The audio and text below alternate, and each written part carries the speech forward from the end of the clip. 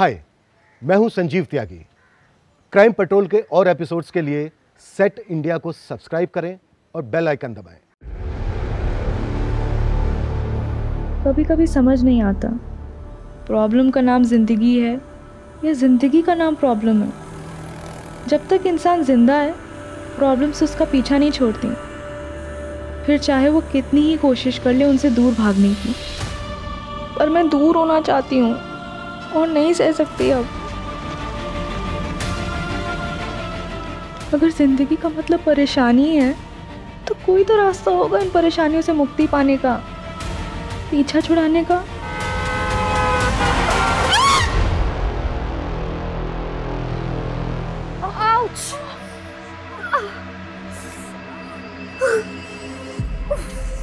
Oh God! क्या है यार? तू पागल है क्या? अगर तुझे ड्राइव करना नहीं आता तो तू मत चलाना स्कूटी। हाँ? प्रॉब्लम क्या है तेरी? हाँ? सॉरी यार। क्या सॉरी? अरे यार मुझे लग जाती तो। अरे मैं इस टुकड़े के तुझ पे बिलीव करके ना तेरे पीछे बैठ गई। देखो समझ नहीं आता। हाँ? बस कर यार मंजरी, मेरे पेरेंट्स की तरह क्यों बिहेव कर रही है? उसे वो हर समय मुझे फेलियर प्रूफ करने में लगे रहते हैं। यार हो गई गलती, कुछ जानबूझ के थोड़ी ना गिरे हैं हम। सॉरी यार, शायद गुस्से में ना मैंने कुछ ज्यादा ही बोल दिया। तुझे चोट तो नहीं लगी? नहीं, तुझे लगी तो है, लेकिन तेरी ये स्कूटी से कम। इसका तो हाथ मुंह पैर सब तोड़ दिया हमने। चल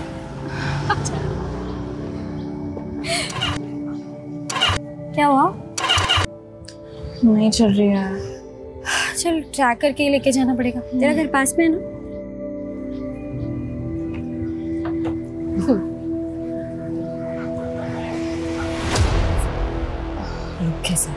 ऐसा हो ही नहीं सकता कि इनकी बकवास सुनने पे ना हम लोग यहाँ से निकल जाए। हमेशा का ये लोग। चुप हो जा, चुपचाप यहाँ से निकल जाते हैं।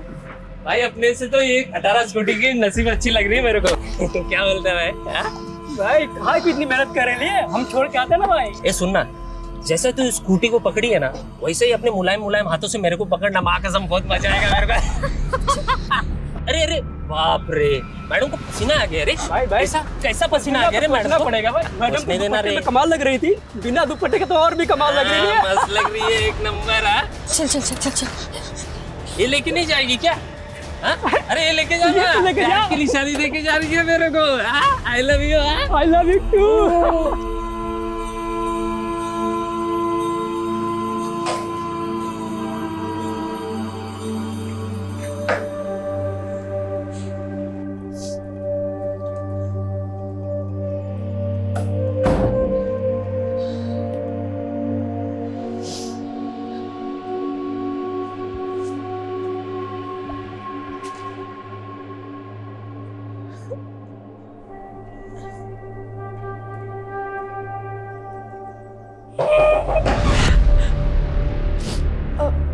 आ रही हूँ, बस पढ़ाई कर रही थी। क्या कर रही है कब से? चल पापा बुला रहे। मम्मी पढ़ाई कर रही थी, बस आ रही हूँ। पढ़ाई? और तू? हाँ, बचपन से मैंने बहुत देख ली तेरी पढ़ाई। फेल ही तो होना है देखो हमेशा। चल जल्दी, बुला रहे पापा। लो जी, आ गई आपकी महारानी।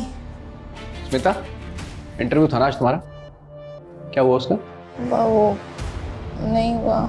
सीधे से बोलना, रिजेक्ट हो गई। तेरे को शर्म नहीं आती? पढ़ाई में फेलियर, इंटरव्यू में रिजेक्शंस। एक औलाद हुई थी, सोचा था बेटी बेटा बन के कुछ कमाएगी।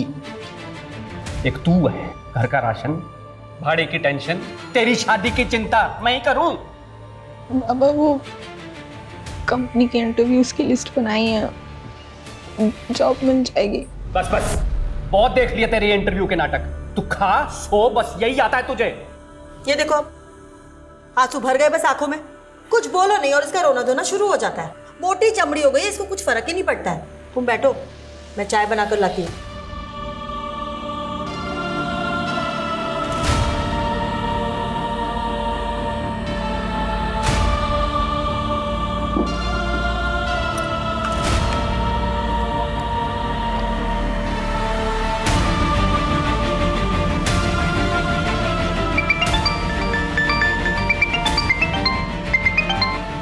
हेलो, तू ठीक है ना? ज्यादा मत सोचना वो मवाली लोगों के बारे में। हाँ, और घर पर बताया तूने? अरे पागल है क्या, ऐसे ही जीने नहीं देते। घर पे बताएंगे तो पता नहीं क्या करेंगे। हाँ, ये भी बात ठीक है। सो क्या कर रही है तू अभी? अरे वो कंपनीज की लिस्ट बना रही थी इंटरव्यूज के लिए। 20 कंपनीज में वैकेंसी है, कल भी एक इंटरव्यू है। आई विश मेरा वहाँ हो जाए यार, तू मेरे लिए प्रे करना। हाँ यार, वो तो मैं करती हूँ सोते जागते। अब तो मुझे लगता है भगवान भी मुझसे इरिटेट हो गए होंगे। ठीक है, बाय बाय। मम्मी, पापा गेट खोलो। पापा, भाई कहाँ रह गया यार?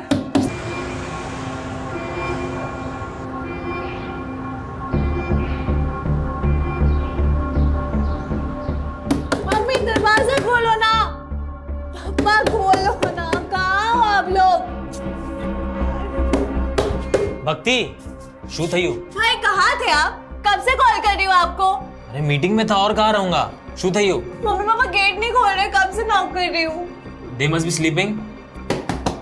मम्मी, पापा, are you all right in there? लगता है दरवाजा तोड़ना पड़ेगा।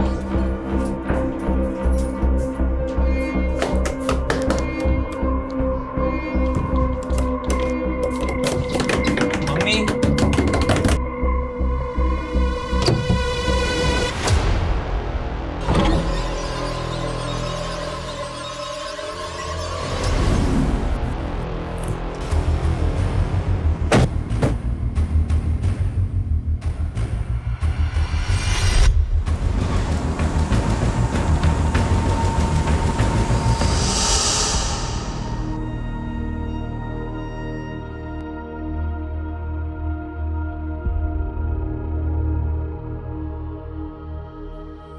What? Nothing. તો નો ઓટોમેટિક કે બોલો? તને એ કહેવા માટે કે આઈ લવ યુ.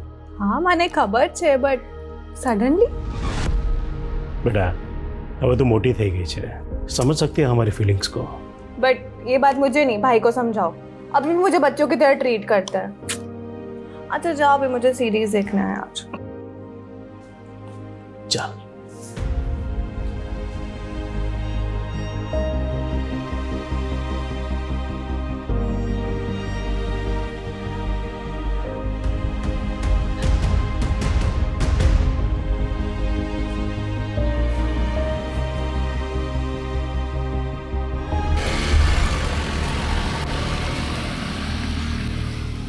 सर 1 घंटे बाद जब सीरीज खत्म हुई तब भक्ति अपने माँ बाप के कमरे के पास गई। उसने नॉक किया लेकिन दरवाज़ा नहीं खुला, तब उसने अपने भाई को कॉल किया।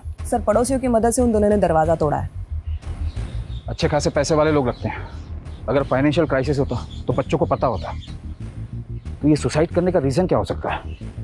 नम्रता, इस पूरी फैमिली की A to Z डिटेल्स चाहिए मुझे। Yes sir.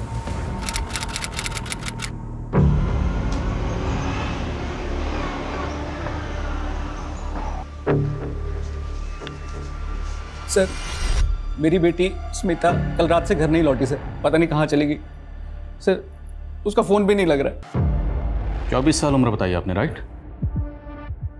तो हो सकता है अपने किसी दोस्त के यहाँ चली गई। आपने चेक किया? सर हर जगह चेक किया सर, किसी को नहीं पता सर कहाँ गई वो। उसका कोई बॉयफ्रेंड? सर बॉयफ्रेंड उसके तो दोस्त ही बहुत कम है सर, खाली एक सहेली है मंजरी, उसे भी कुछ नहीं पता। तो जिस वक्त घर से गई थी कुछ बता के नहीं गई कि कहाँ जा रही है? बहुत दिनों से इंटरव्यू दे रही है सर, जॉब ढूंढ रही है, कहाँ किस कंपनी के लिए कुछ बोली नहीं। चिंता मत करिए, हम पता लगाते हैं। यस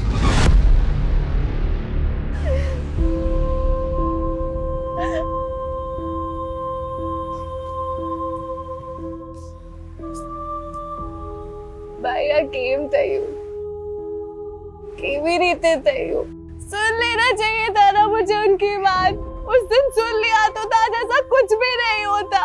सब मेरी गलती भाई, सब मेरी गलती, मुझे ऐसा नहीं करना चाहिए था भाई। मुझे काहे नहीं करी? मेरी गलती है, मुझे पनिशमेंट मिलेगी इसकी। मैं पूछ के आऊंगी उन्होंने क्यों किया, किस लिए किया। मैं पता करूंगी। उस दिन मैंने उनकी बात नहीं सुनी। मुझे पता करना होगा भाई, मुझे पता करना होगा। अपनी ही बेटी के साथ दुश्मन की तरह बर्ताव किया हमने, और तुम तो बेटी को बेटा बनाने पर तुल गए। सुबह शाम नौकरी पैसा बस यही करते रहे। देखा, चली गई ना अब हमें छोड़कर। आज वो 24 साल की हुई तब तुझे समझ आया कि मैं उसके साथ गलत कर रहा था। अभी तक कहाँ था ये माँ का प्यार? गलती तो हमसे हुई है, हम उसे कभी समझ ही नहीं पाए। उसे वापस आने दो, हम अपनी गलती सुधारेंगे। मालूम है मुझे, वो हम लोगों को छोड़ के कहीं नहीं जा सकती। वो आएगी तब मैं उससे पूछूंगा। उसे एक बार भी ख्याल नहीं आया हमारा जाने से पहले।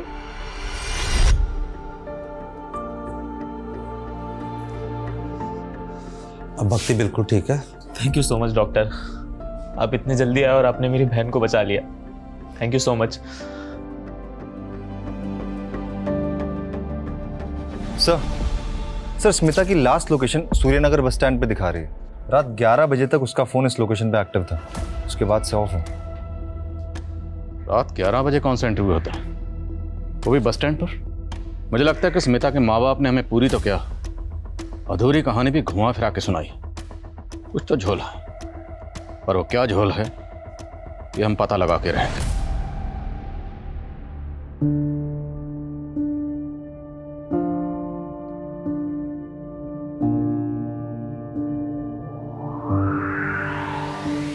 सर, हमने ऑलमोस्ट हर एंगल चेक किया, लेकिन शुभ और भक्ति के माँ बाप के सुसाइड का कोई रीजन सामने नहीं आया।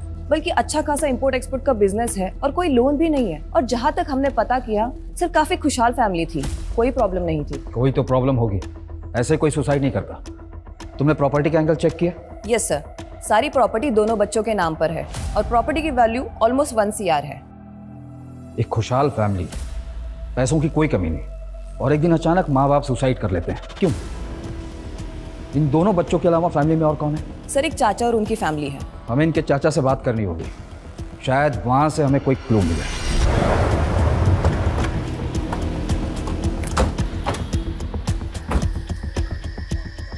सर स्मिता की लास्ट लोकेशन यहीं की है, तो पॉसिबल है कि वो यहीं से गायब हुई हो। लेकिन सर प्रॉब्लम ये है कि उसे किसी ने देखा नहीं, और ना ही आसपास कोई CCTV कैमराज है कि पता चल पाए वो अपनी मर्जी से गई है या फिर किडनैपिंग जैसा कोई मामला है। स्मिता एक मैच्योर लड़की है जो जिंदगी में कुछ करना चाहती है, कुछ हासिल करना चाहती है। उसने कई जगह जॉब के लिए अप्लाई कर रखा। ऐसी मैच्योर लड़की बिना किसी को कुछ बताए अपनी मर्जी से कहाँ चली जाएगी? और अगर किडनैपिंग का मामला होता तब तक रैंसम का कोई कॉल आ गया, या उसके साथ कोई अनहोनी हुई होती या बुरा होता, तब भी हमें अपडेट मिल जाती। सर, हो सकता है उसकी फैमिली की किसी तरह की इन्वॉल्वमेंट है उसके गायब होने में, क्योंकि कैसे पॉसिबल है कि लड़की की रात की इंटरव्यू है और माँ बाप के पास कोई डिटेल ही नहीं। ठीक, इस एंगल को चेक करो। और स्मिता ने जिस कंपनी में जॉब के लिए अप्लाई किया था, मुझे सब कंपनीज की लिस्ट चाहिए। हमें हर वो पॉसिबिलिटी तलाशनी होगी जहां से हमें स्मिता के लिए कोई भी इन्फॉर्मेशन या क्लू मिल सके। सर स्मिता के पेरेंट्स के अकॉर्डिंग मंजरी उसकी इकलौती और बेस्ट फ्रेंड है, शायद उससे कुछ पता चले। सर, स्मिता मेरी बेस्ट फ्रेंड है, लेकिन मुझे उसके बारे में ज़्यादा नहीं पता। देखो, पहली बात तो यह, डरो मत। हम मानते हैं कि तुम्हें नहीं बता कर गई होगी कि कहाँ जा रही है, किसके साथ जा रही है, पर बेस्ट फ्रेंड है तो कुछ आइडिया तो होगा। सर, बस इतना पता है कि वो किसी जॉब इंटरव्यू के लिए जाने वाली थी, लेकिन कब कहाँ ये नहीं पता। इसके अलावा और कुछ नहीं पता? नहीं सर। लेकिन अगर स्मिता के साथ कुछ भी गलत हुआ तो जिन लोगों से हमने पूछा स्मिता के बारे में, हमें बाद में पता चला कि उन्होंने झूठ बोला था या कुछ छुपाया था, तो सब के सब जेल जाएंगे। क्योंकि झूठ बोलना और छुपाना क्राइम है, ये तो पता ही होगा तुम्हें। ठीक, चलो। सर, एक बात है जिसका स्मिता के गायब होने से ना लेना देना हो सकता है। क्या बात? अभी कुछ दिन पहले हमारे साथ कुछ ऐसा हुआ था जिससे स्मिता बहुत डर गई थी। सर, डरो मत। क्या हुआ, बोलो। सर, उसके लोकेलिटी के 2 लड़कों ने ना हमें बहुत हैरेस किया था, इतना कि उन्होंने स्मिता का दुपट्टा तक छीन लिया था। मैडम को पसीना आ गया। अरे ऐसा कैसा पसीना आ गया, सोचना पड़ेगा। पहले भी वो लड़के परेशान करते थे, लेकिन जो उस दिन हुआ ना सर, उससे स्मिता उस गली से जाने से बहुत डरने लगी। सर, स्मिता बहुत अंडर कॉन्फिडेंट लड़की है, इतनी कि उसने ये बात अपने मम्मी पापा तक को नहीं बताई। उठाओ उन दोनों लड़कों को। अकेली डरी सहमी लड़की देखकर सालों की मर्दानगी फूटी होगी। इन्होंने गायब किया होगा स्मिता को, यही सोचकर कि वापस आकर वो किसी को कुछ नहीं बताएगा।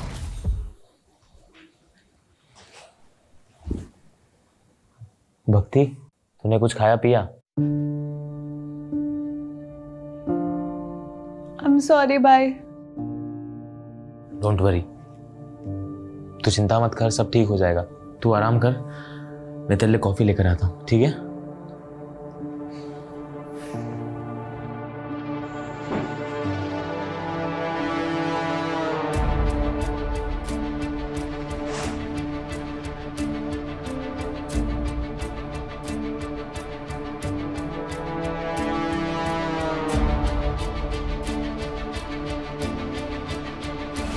भक्ति, भक्ति, भक्ति। बॉडी काफी डिकम्पोज हो चुकी है।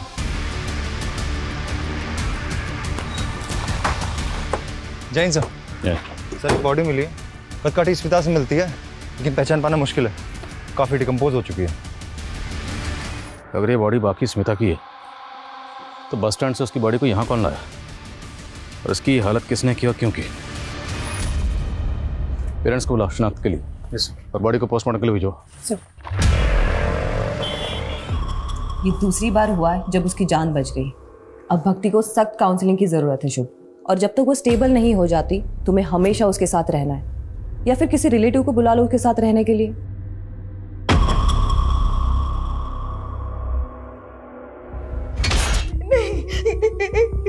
ये स्मिता नहीं है। नहीं सर, ये मेरी बच्ची नहीं है सर। ये स्मिता नहीं है, नहीं है हमारी बच्ची नहीं है। हमें बॉडी के ऊपर ये ब्रेसलेट और कपड़े मिले, ये आपकी बेटी के?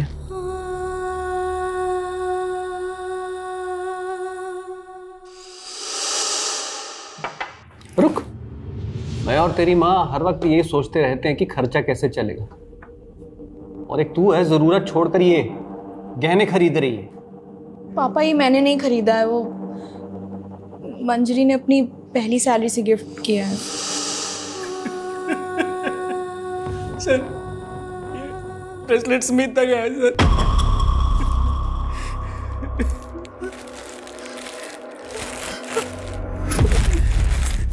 सर। ये मेरे बेटे के कपड़े नहीं है सर। जब स्मिता घर से गई थी तो ये कपड़े पहन के नहीं गई थी। लेकिन प्रदीप जी का कहना है कि ब्रेसलेट स्मिता का ही है। सर, ये भी तो हो सकता है ना कि किसी और लड़की के पास मेरी स्मिता जैसा ब्रेसलेट हो। देखिए, आप ध्यान से देखिए, शायद ये स्मिता ही है। मैं माँ हूँ उसकी, क्या मैं अपनी बच्ची को नहीं पहचानूंगी? ये मेरी बच्ची नहीं है सर।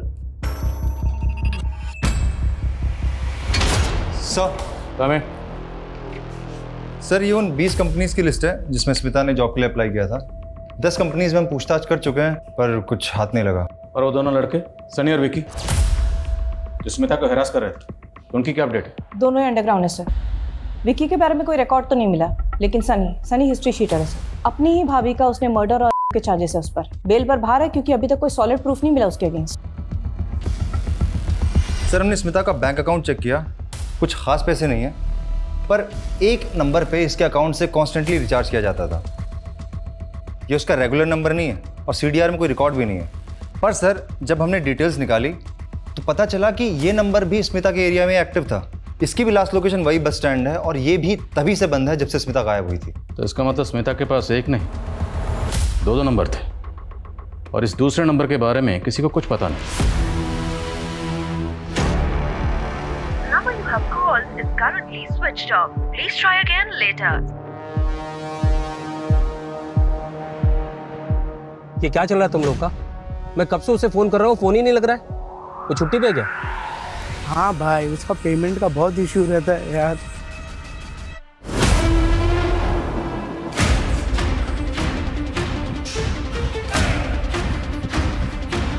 कोई है? कोई है?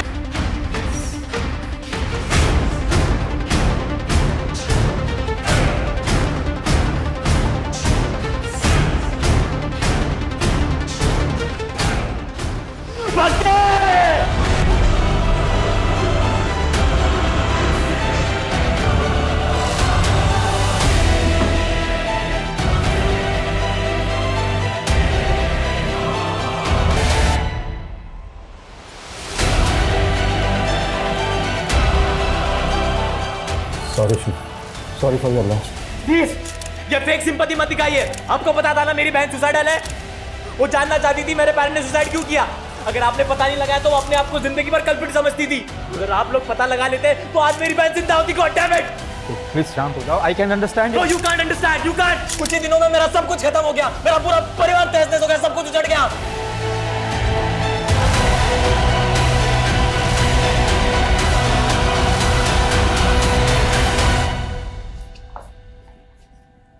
सर जिसका डर था वही हुआ। भक्ति डिप्रेस थी और ऑलरेडी 2 अटेम्प्ट कर चुकी थी और सर हमें शक था कि वो तीसरी बार भी अपनी जान लेने की कोशिश करेगी और वही हुआ। उसने अपने आप को जला लिया। ये सुसाइड नहीं, ब्रूटल सुसाइड है जो केस हमारे अंडर होते ही हुआ है। मैटर हमारे हाथ से निकलता चला जा रहा है। माँ बाप के बाद अब भक्ति ने भी सुसाइड किया।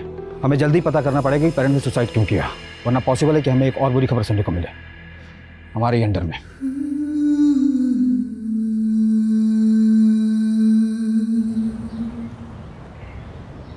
सर, हमारा शक सही था। उस नंबर के बारे में स्मिता के माँ बाप को भी नहीं पता। वो वाकई उसका सीक्रेट नंबर था। बाकी सर ये कॉल डिटेल्स हैं। काफ़ी सारे इनकमिंग कॉल्स हैं, लेकिन एक नंबर है जिससे कुछ ज़्यादा ही कॉल्स की गई हैं। किसका नंबर?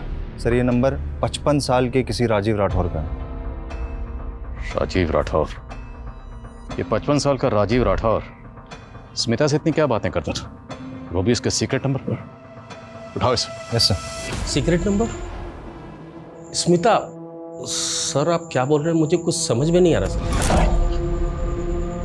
खुल गए कान? अब दोबारा बोलूंगा। स्मिता कहाँ है? क्या किया तूने उसके साथ? क्यों करता था उसे बार बार फोन? सर मैं सच बोल रहा हूँ सर। मैं किसी स्मिता को नहीं जानता सर। स्मिता जिसे तू दिन में 10 बार कॉल किया करता था, याद है? सर ये स्मिता नहीं है सर, ये तो लिली है सर। लगता है इसके कान ही नहीं, इसका दिमाग भी खराब। इसको पहले दिमाग दुरुस्त करो फिर बात करते हैं। सर मैं सच बोल रहा हूँ सर ये लिली है सर। ये स्पा में काम करती है सर और मैं इसका क्लाइंट हूँ सर। मेरे जैसे बहुत सारे क्लाइंट हैं सर इसके सर। तो कुछ भी बकवास करेगा और हम यकीन कर लेंगे? सर मैं सच बोल रहा हूँ सर। ये स्मिता नहीं, ये लिली है सर। आपको विश्वास नहीं तो सर आप इसके मैनेजर से पूछ लीजिए सर। मैं 1 महीने पहले स्पा गया था तो वहाँ मुझे मिली थी सर। ये लिली है सर। आइए आइए सर, वेलकम। कैसे हैं आप? मैं बढ़िया शहर। कुछ नया दिखाइए। कब तक वही पुराना स्टॉक चलाते रहेंगे आप तो हमारे पुराने क्लाइंट हैं सर, आपकी बात को कैसे टाल सकते हैं। जाइए, सरप्राइज है आपके लिए।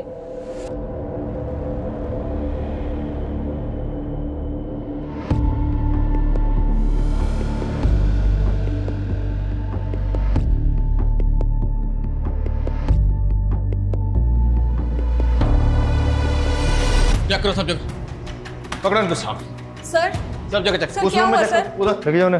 ये ऊपर भी लगे जाओ। देखो सर क्या हुआ? इसमें भी देख। सर स्पा के नाम पे यहाँ क्या धंधा चल रहा है सब पता है हमें। स्मिता कहाँ है? लिली कहाँ है? क्या किया उसके साथ? मुझे कुछ मालूम नहीं है सर। हम तो खुद उसे 1 हफ्ते से ढूंढ रहे हैं। मैम कुछ दिन पहले मुझे लिली ने बताया कि उसे बेटर जॉब मिल गया है। मिल गई मुझे दूसरी जॉब, सैलरी भी अच्छी है। अब नहीं करूँगी ये सब। दूसरी जॉब मतलब कोई दूसरा मसाज पार्लर? सिर्फ इतना ही बताया और कौन से पार्लर में मिला है मैम ये नहीं बताया। फिर अगले दिन से उसने आना ही बंद कर दिया। स्मिता के गायब होने से 1 हफ्ता पहले यहाँ जितने भी क्लाइंट आए थे सब चेक करो सब। और ये जो आप सर्विस करती हैं मतलब समाज सेवा, तो सीसीटीवी कैमरा तो लगाया नहीं होगा आपने? सर सीसीटीवी लगाएंगे तो क्लाइंट कहाँ से आएंगे यहाँ? लेकिन हमारे पास हवालात में ना एक से एक मसाज है। ऐसी मसाज करते हैं कि बड़े बड़े सच बोलते हैं। लेके आओ। Sir 1 minute sir, 1 minute. Sir यहाँ पे एक हिडन कैमरा है और इसके बारे में सिर्फ मुझे पता है, लेकिन ये बात प्लीज कहीं आप लीक मत करिएगा। मैं इसकी फुटेज आपको देती हूँ। फुटेज? आपने शुभ के फादर को लोन दिया था 1 करोड़ का, बिना किसी मॉर्गेज, बिना किसी लिखा पढ़ी के? हाँ दिया था, भाई था मेरा। और उन्होंने वो वापस नहीं किया? नहीं किया। तो 1 मिनट, कहीं आप ये तो नहीं समझ रहे कि उनकी जान लेने की वजह मैं हूं? काफी हद तक आप सही समझ रहे हैं। कोई भी इंसान किसी परेशानी में ही सुसाइड करता है। क्या आपको कोई ऐसी वजह पता हो जिससे कोई इंसान अपनी जान ले सकता हो? भाई भाभी थे मेरे। 1 करोड़ रुपए के लिए उतना परेशान करूंगा कि वो अपनी जान ले ले? नहीं, मैं ऐसा नहीं कर सकता। हाँ कोई और परेशानी होगी तो मुझे नहीं पता, उन्होंने कभी ऐसा बताया नहीं मुझे। ये स्पा में आने वाले उन क्लाइंट्स के नाम हैं जो सिर्फ और सिर्फ स्मिता से मसाज कराना पसंद करते थे। स्मिता के अलावा ये क्लाइंट्स किसी और को पसंद नहीं करते थे। और ये वो कंपनीज हैं जहाँ स्मिता ने जॉब इंटरव्यूज दी है, लेकिन इनमें कहीं भी स्पा का नाम मेंशन नहीं। और हमने इन सभी क्लाइंट्स की लिस्ट चेक की, इनमें से कोई भी हार्मफुल नहीं लग रहा। और सर स्मिता के लिए जो लोग हार्मफुल हो सकते हैं उनका नाम इस क्लाइंट लिस्ट में नहीं होगा। मतलब? सीसीटीवी में देखिए, उनका चेहरा भी दिख रहा है। ये देखिए पार्लर की सीसीटीवी से क्या मिला है।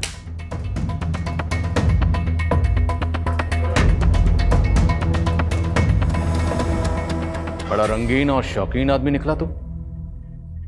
इतना गरीब तो नहीं है कि अपनी बेटी को दिन रात इतने ताने मारे कि बेचारी उसी पार्लर में जाके जॉब करे जहां उसका खुद का बाप क्लाइंट है। वैसे कैसा लगा खुद की बेटी को उसी पार्लर में देखकर जहां तो खुद मजे करने जाता है? बहुत गाली दिया मैं खुद को, सब मेरे प्रेशर की वजह से ही मेरी बेटी को ऐसा गंदा काम करना पड़ा। हेलो सर, कैसे हैं आप? सर आपको वही लड़की चाहिए या कोई नहीं दिखा? अरे दिखाओ ना।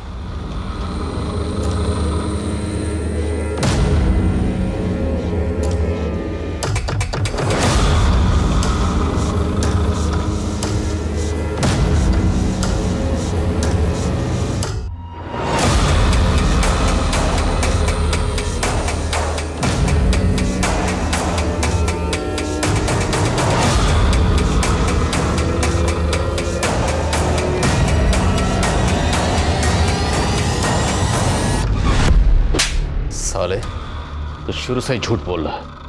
वो केयरिंग बाप, रोना धोना सब नाटक था तेरा, जबकि तूने खुद स्मिता को मजबूर किया ऐसा बुरा काम करने के लिए। और फिर पार्लर में जब तुमने अपनी बेटी को देखा तो तेरे अंदर का वो मर्द जाग गया और तूने उसे गायब कर दिया, है ना? गायब किया या मार दिया उसे? कहाँ स्मिता? बोल बोल। नहीं सर, मैंने कुछ नहीं किया सर, मैं तो पछता रहा हूं अपनी गलती में। स्मिता के फोन से आखिरी कॉल तुझे किया गया था, क्या बात हुई थी? पापा मेरी जॉब लग गई है, काम भी रिस्पेक्टफुल है और सैलरी भी अच्छी है। अब आपकी इंसल्ट नहीं होगी मेरी वजह से। बाकी डिटेल्स घर आके बताती हूँ। सॉरी अगर आप हर्ट हुए हो मेरी वजह से। काश मैं तभी समझ जाता कि वो मेरी गलती की, मैंने उससे बात तक नहीं की। हमेशा उसको फेलियर, लूजर फील कराया। असल में लूजर वो नहीं, मैं हूं।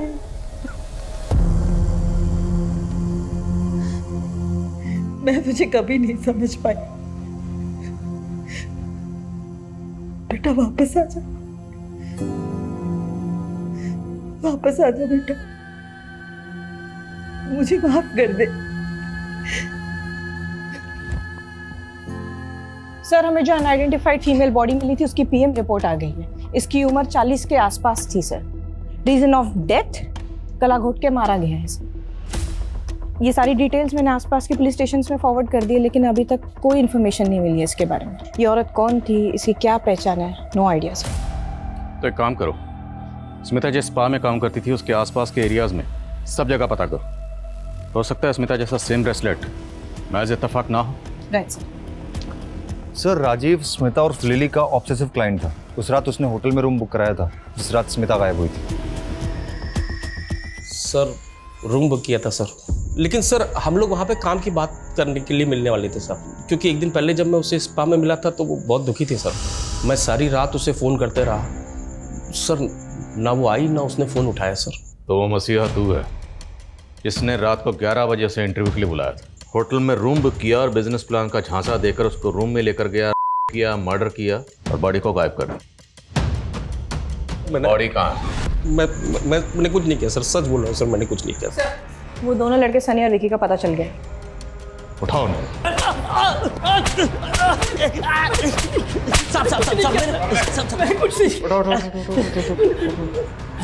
तुम दोनों एक बात कान खोलकर सुन लो, 10 दिन से अंडरग्राउंड हो।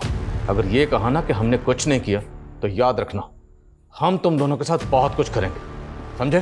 बोलो बोलो स्मिता कहाँ है? हाँ साहब, उस रात मैं उसके पीछे गया था, लेकिन जैसे ही वो बस स्टॉप तक पहुंची ना तो क्या? तो एक गाड़ी आई और वो गाड़ी में बैठ के निकल गई साहब।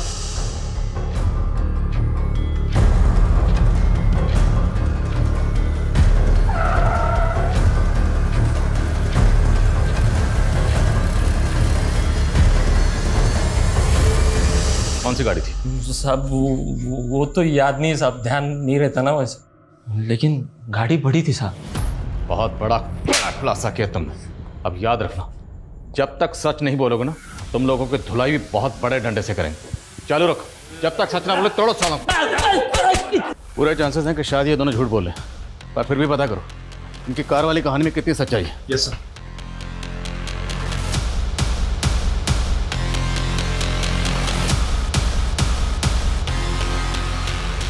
स्मिता ने जिन किसी कंपनीज में अप्लाई किया था मैंने वहाँ चेक किया, लेकिन उस रात किसी भी इंटरव्यूअर ने उसे इंटरव्यू पे नहीं बुलाया था।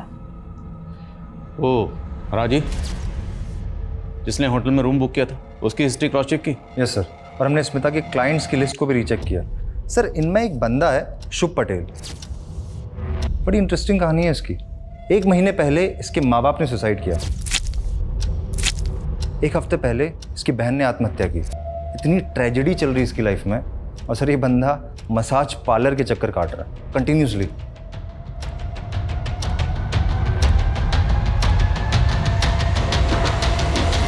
सर मुझे डाउट है कि माँ बाप ने सुसाइड नहीं किया बल्कि उनका मर्डर हुआ है। उनकी मौत को अभी 1 महीना भी नहीं हुआ और शुभ एजेंट से मिलकर सारी प्रॉपर्टी बेचने की बात कर रहा है। जब माँ बाप ने सुसाइड किया था तब ये शुभ कहाँ था? अपने ऑफिस में था। और जब 2 बार इसकी बहन ने सुसाइड अटेम्प्ट किया तब ये कहाँ था? उसके साथ घर पर ही था। और तीसरी और आखिरी बार जब इसकी बहन ने खुद को जला लिया तब ये कहाँ था? तब अपने ऑफिस में था सर। और जब भक्ति ने सेकेंड अटेम्प्ट किया था सुसाइड का, तब मैंने शुभ को समझाया था कि भक्ति को काउंसलिंग की सख्त ज़रूरत है, उसे अकेला ना छोड़े। लेकिन उसके बावजूद भी वो अपनी सगी बहन को, ऐसी सुसाइड लड़की को अकेला छोड़कर चला गया। ये शुभ मुझे थोड़ा अशुभ लग रहा है। इसकी हिस्ट्री, ज्योग्राफी, बायोलॉजी जल्द से जल्द मुझे इस टेबल पर चाहिए, और तब तक उसे ज़रा मिलने के लिए बुलाओ। लिली को जानते हो? हाँ, मैं जानता हूँ उसे। उसका ओरिजिनल नेम स्मिता है। अच्छी लड़की है। तुम्हारा मतलब है कि स्मिता को लगता था कि उसका बाप उसको जान से मार देगा? जैसा उसने मुझे बताया और जितना डरी हुई लग रही थी वो, उससे तो मुझे यही लगा। लेकिन उसके बाद उसने मुझे कभी कॉल नहीं किया। और फिर भक्ति के सुसाइड के बाद मुझे वैसे ही खुद कुछ समझ नहीं आ रहा था कि ये मेरे साथ क्या हो रहा है, क्यों, कब, कैसे सब मुझे छोड़ के चले जा रहे हैं। हमने तो सुना कि तुम भी छोड़ के जा रहे हो, मतलब सारी प्रॉपर्टी बेचना चाहते हो? हाँ, अब मैं यहाँ नहीं रह सकता उस घर में। क्या सोचा? यहाँ से सब बेच बाच के कहाँ जाने का इरादा? सर हरिद्वार जाऊंगा, वही शिफ्ट हो जाऊंगा, अकेले रहूंगा। बस सब कुछ ठीक लगने लगे तो शायद वापस आ जाऊं। सर, ये स्मिता मिसिंग केस सॉल्व होने के बजाय और ज़्यादा कॉम्प्लिकेटेड होता जा रहा है। कौन सच बोल रहा है, कौन झूठ बोल रहा है, कुछ समझ में नहीं आ रहा। बाप का कहना है कि वो इंटरव्यू देने गई थी। सनी का कहना है कि वो कार में बैठ के चली गई। और अब शुभ कह रहा है कि उसे अपने बाप से खतरा था। और इन सारी कहानियों का सेंट्रल कैरेक्टर है स्मिता, जिसने अपने क्लाइंट शुभ को अपने बाप की कहानी सुनाई, जो रात को 11 बजे घर से इंटरव्यू के लिए गई और उसका फ़ोन स्विच ऑफ हुआ एक बस स्टैंड पर, और उसे आखिरी बार सनी ने एक कार में जाते हुए देखा। उसके बाद से स्मिता को किसी ने नहीं देखा और ना ही कोई इसकी खबर आई, ना अच्छी ना बुरी। ये स्मिता वाकई विक्टिम है या फिर सारी कहानियां उसी की बनाई हुई है, जो एक के बाद एक लोग आकर हमें सुनाए जा रहे हैं? सर, हमें जो अनआइडेंटिफाइड फीमेल बॉडी मिली थी उसकी पहचान हो गई है सर। ये बॉडी एक भिखारन की है जो स्मिता के स्पा के बाहर बैठती थी। उसी के एक कलीग ने ये बॉडी आइडेंटिफाई की। सर, स्मिता एक अलग ही टाइप की लड़की है। वो भिखारन स्पा के बाहर बैठती थी, उसने उससे भी दोस्ती कर दी। तू खाएगी? नहीं बहन, तू ही खा। वैसे मुझे आज अपने बॉयफ्रेंड के साथ डिनर पे जाना है। ओह, बॉयफ्रेंड? हाँ, ए बा, मला खूप भूक लागली है, खायला दे ना। कल से कुछ नहीं खाया मैंने। तो मुझसे ज्यादा आपको इसकी जरूरत है।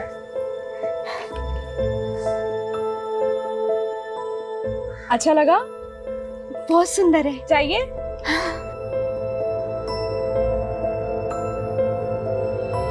सर मैंने उसकी जैसी लड़की आज तक नहीं देखी। वो सीधी सादी सिंपल दिल की बहुत अच्छी है। स्मिता ने जिस भिखारन को अपना ब्रेसलेट दिया वो भिखारन अचानक गायब हो गया और तकरीबन उसी वक्त भिखारन का मर्डर हो गया जिस वक्त स्मिता गायब हो गई। कहीं ऐसा तो नहीं कि स्मिता ने जानबूझकर अपना ब्रेसलेट उस भिखारन को दिया और उसके बाद उसे प्लेस कर खुद अपनी मर्जी से कहीं चली गई? अगर ऐसा है तो हमें बड़ी चालाकी से घुमाया गया। जल्दी पता करो स्मिता कहाँ है।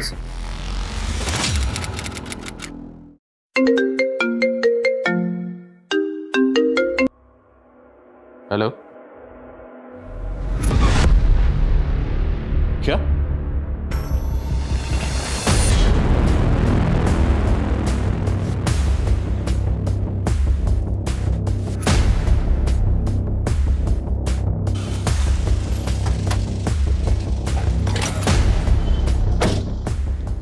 ये लड़की?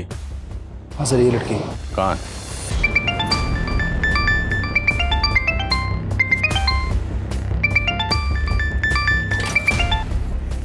हेलो,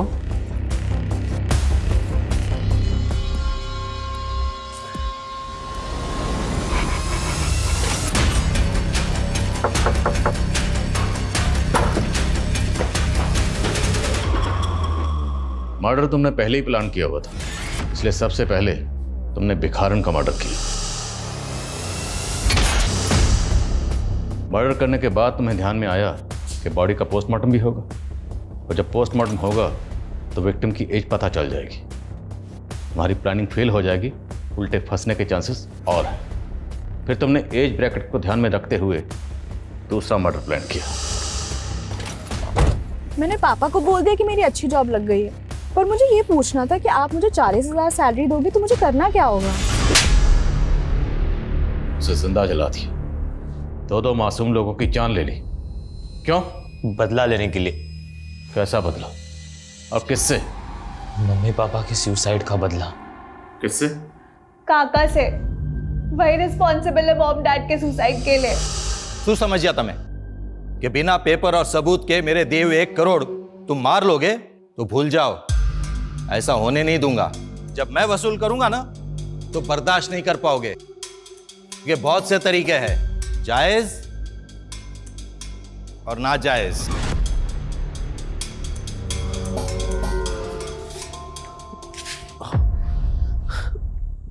क्या थी आपको 1 करोड़ रुपया? धंधा पहले से ही चौपट है, सब कुछ जोड़कर देना चाहा ना तो भी नहीं हो पाएगा। मैं मर जाऊंगी लेकिन मैं उसे मुझे छूने नहीं दूंगी। कोई रास्ता भी नजर नहीं आ रहा है, समझ में नहीं आता कि ऐसे हालात से बाहर कैसे निकले। काका की प्रेशर के वजह से मम्मी पापा ने सुसाइड कर ली। हमें अपनी प्रॉपर्टी बेचनी थी फ्यूचर को सिक्योर करने के लिए। काका को जेल भी भिजवाना था क्योंकि हमें पता था किसी न किसी दिन काका हमसे हमारी प्रॉपर्टी भी हथिया लेंगे। मैं उन दिनों किसी न किसी को ढूंढ ही रहा था कि तब मुझे मसाज पार्लर में स्मिता मिली। वो भक्ति के एज और बॉडी टाइप के अकॉर्डिंग थी। उसने मुझे बताया कि उसे नौकरी की ज़रूरत है और मैंने उससे कह दिया कि मेरे पापा की कंपनी में मैं उसे अच्छी नौकरी दिला दूंगा। फिर हमने उसे भक्ति के बॉडी से रिप्लेस कर दिया और ये शो कर दिया कि भक्ति ने सुसाइड किया है, जिससे कि केस रीओपन हो जाए और चाचा को जेल हो सके। उम्र देखो इनकी, उम्र देखो और इनका शैतानी दिमाग देखो। षड्यंत्र रचा। माँ बाप ने सुसाइड किया, यतीम हो गए, अनाथ हो गए हो, लेकिन फिर भी तुम लोगों के ऊपर तरस नहीं आ रहा। दिल कर रहा है कि तुम लोगों की हड्डी पसली एक कर दूं। अपने लालच और फायदे के लिए 2 मासूम लोगों की जान ले ली तुम लोगों ने। यह केस हर लिहाज से एक्सट्रीम की एक मिसाल है। एक तरफ जहां स्मिता अपने माँ बाप को खुश करने के लिए एक्सट्रीम तक गई, वही स्मिता शुभ और भक्ति की एक्सट्रीम का शिकार हो गई। यह केस समाज के बिगड़ते हुए हालात और इंसानियत की गिरती हुई तस्वीर को बयान करता है। जहां छोटा भाई पैसों की खातिर अपने बड़े भाई की बीवी पर नजर रखता है, जहां शुभ और भक्ति जैसे बच्चे अपने माँ बाप को इंसाफ दिलाने के लिए न सिर्फ गैर कानूनी बल्कि ऐसे वहशी तरीका अपनाते हैं जिसकी भेंट स्मिता और भिखारन की मासूम जिंदगियां चढ़ती हैं। जज्बाती होना, इमोशनल होना बुरी बात नहीं, पर जरूरत है उसके मापदंड को चेक करने की, हर वक्त उस पर नजर रखने की कि कहीं आप या कोई और उसकी चपेट में तो नहीं आ रहा। जय Hind. For more updates, subscribe to our channel, click the show links and enjoy watching the videos.